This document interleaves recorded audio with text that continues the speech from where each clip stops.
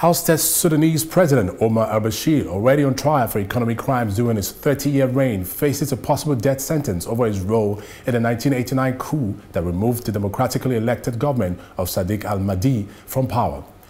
During a busy week where he has tried to build confidence in the judiciary following the ouster of al-Bashir in April, Attorney General Taj al-Habr said that he had formed a committee to investigate the June 13, 1989 military coup, which was led by the ousted president. The committee's findings will form the basis of prosecution of the Islamic movement's leaders, including civilians and military personnel, for undermining the constitutional system. The charge has no limitation for the time lapses and is punishable by death or life imprisonment.